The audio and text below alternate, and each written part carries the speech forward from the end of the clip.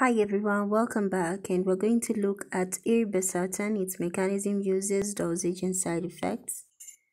So, what is Irbesartan? It is an angiotensin II receptor blocker, and it's available under the brand names of Avapro, among so many other brand names.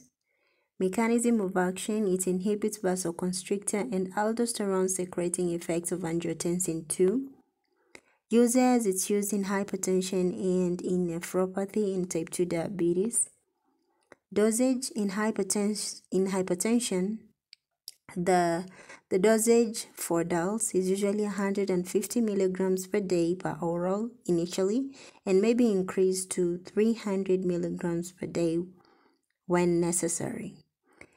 And in nephropathy in type 2 diabetes, the dosage is usually between 75 to 300 milligrams per day. Contraindications: it should not be given to patients who are hypersensitive to it, and it should not be given together with alskiren in patients with diabetes. Caution: now use caution in renal artery stenosis, and discontinue immediately if patient is pregnant.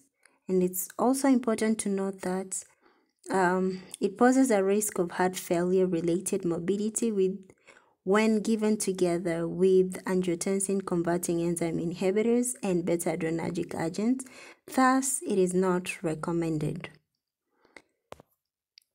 Side effects include dizziness, hyperkalemia, upper respiratory tract infection, fatigue, orthostatic hypotension, diarrhea, urticaria, dyspepsia, impaired renal function, anemia, hypoglycemia in diabetic patients, and so many other side effects. So if you experience any of those, let your healthcare provider know. So that's it for this video. Thank you so much for watching.